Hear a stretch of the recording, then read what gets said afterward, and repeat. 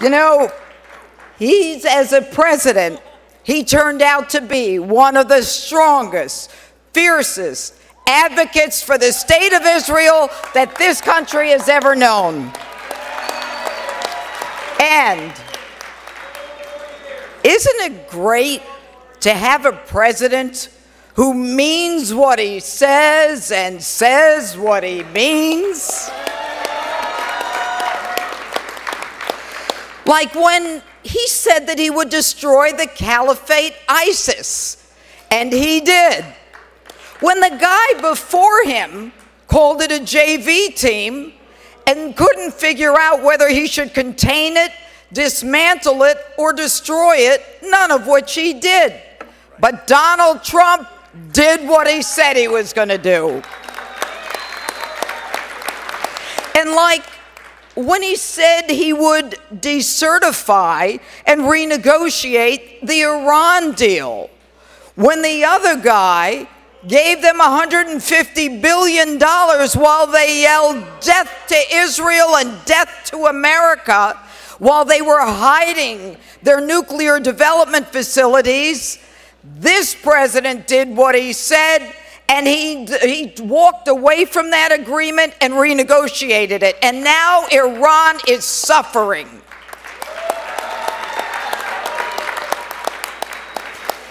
And he's a man who means what he says.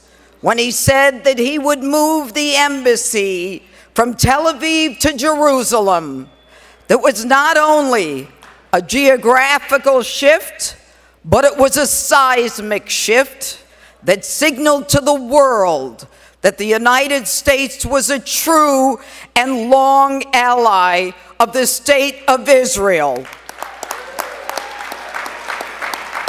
And it was something that all the other guys said, including the guy before him and Bush and Clinton, but he did it when they didn't.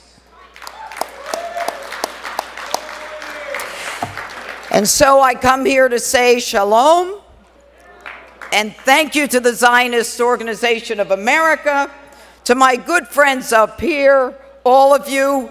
And as I look at Dr. Bob Shillman, when he talked about the book he wrote in 2019, I was going to ask him for a copy of it because he said it was a checkbook. Except I'm not running for office anymore, doctor, so you don't have to worry about that. The truth is that I am doubly honored to receive the Mort Zuckerman the Mort Zuckerman Award.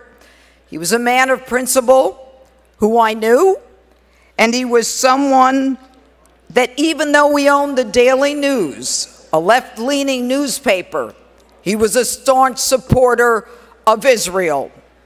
And he didn't let politics determine what was in his heart in a presidential election when he had that newspaper support the candidate that he believed would support Israel. You know, I stand here today a huge supporter of Israel.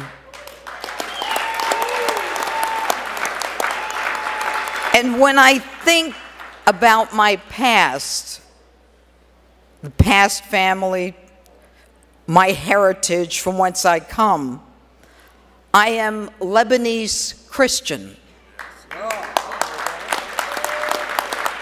My mother, Esther, and my father, Nasser, both deceased and rest in peace. But they taught me that my grandparents in Lebanon in the late 40s assisted the movement of those who wanted to go to that new state of Israel.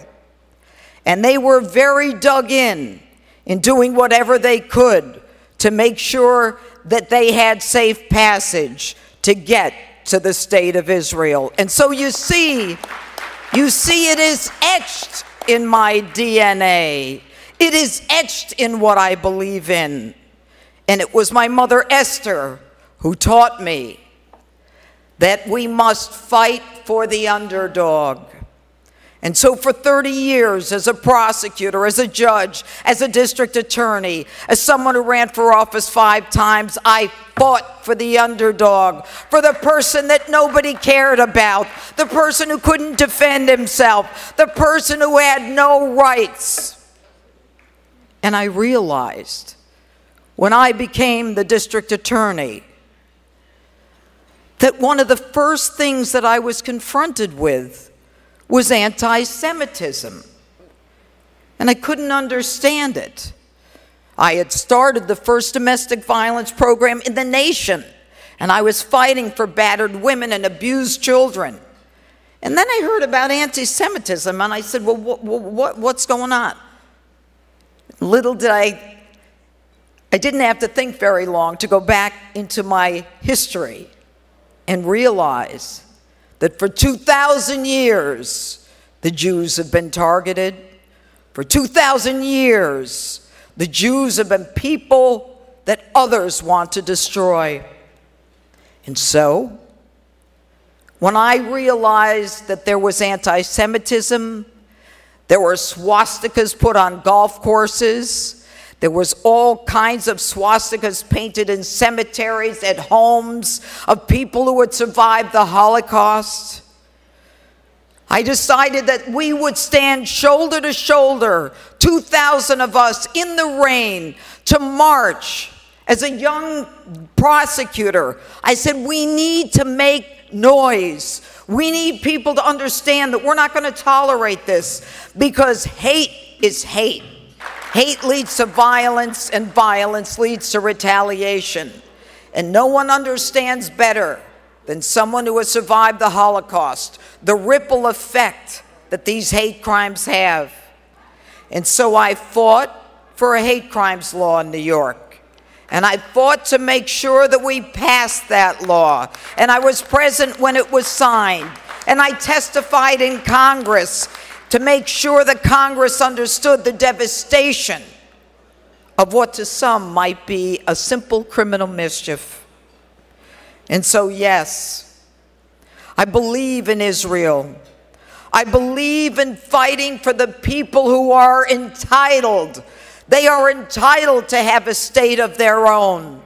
They are entitled. They don't need the Balfour Declaration. I don't care if the Palestinians agreed or disagreed. They are entitled to that land in the Middle East.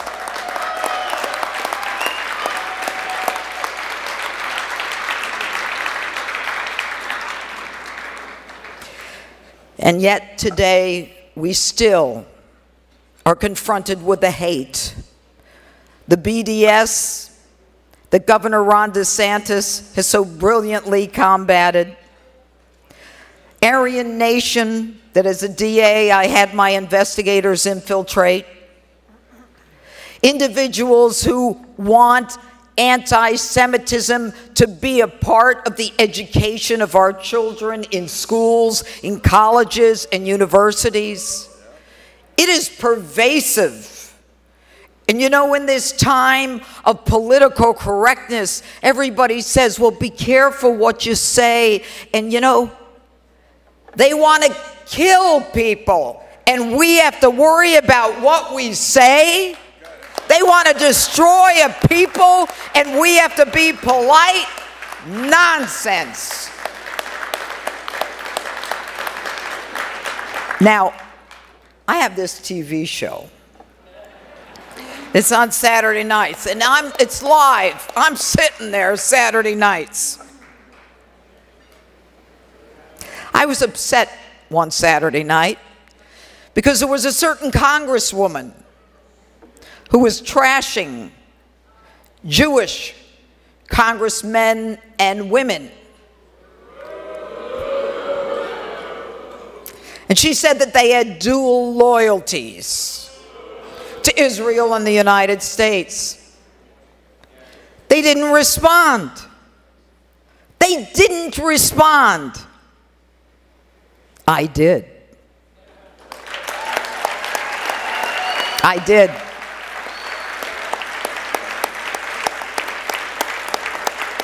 Thank you. I paid a price. You know I paid a price. And it's okay, because I believe in Israel. I believe in speaking up for Israel and speaking against those who talk out of both sides of their mouths, who want to destroy Israel and take away its ability to defend itself. In the end, it all comes down to what Elie Wiesel has often said, which is that if history has taught us anything, it is that we should believe the threats of our enemies more than the promises of our friends. That we should recognize them when they tell us they want us dead, when they tell us they want to destroy us. And for me, Elie Wiesel was my hero. To do nothing helps the abuser, never the victim. Silence encourages the tormentor, never the tormented.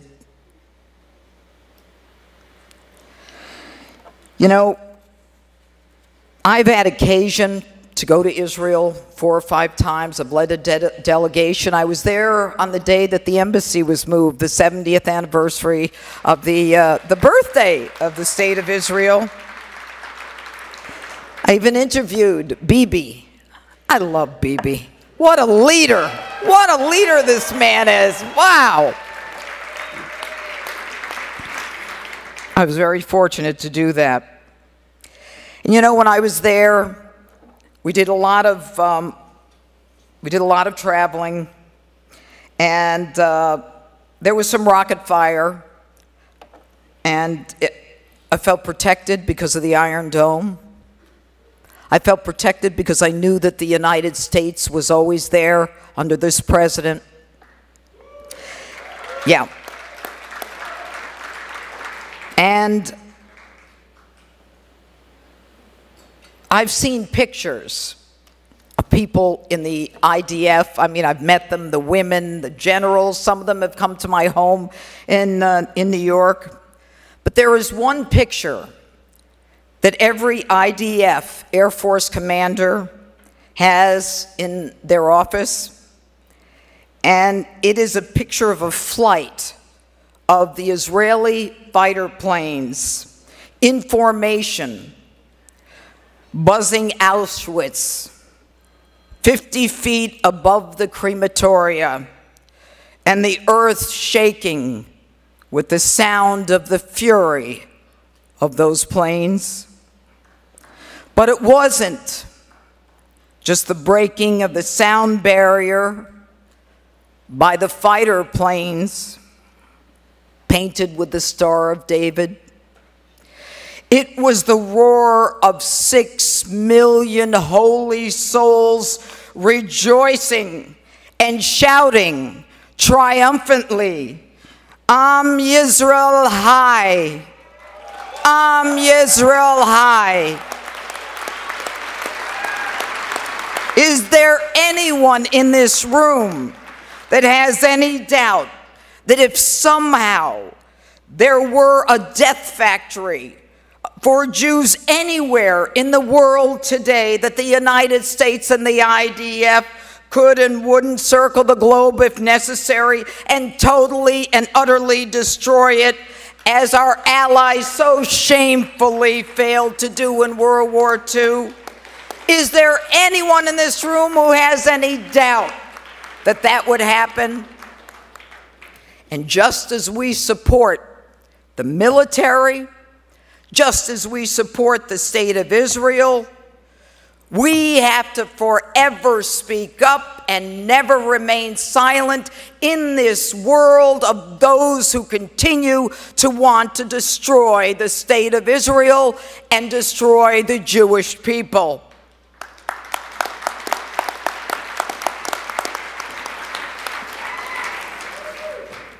So it is time to do what I've always done, and that is never tiptoe tiptoe around it.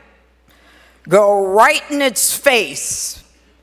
It's not time to be politically correct. It's not time to be pussyfooting around. It's not time to be nice to people who hate us. It's time to be clear and forceful in where we stand and who we stand with.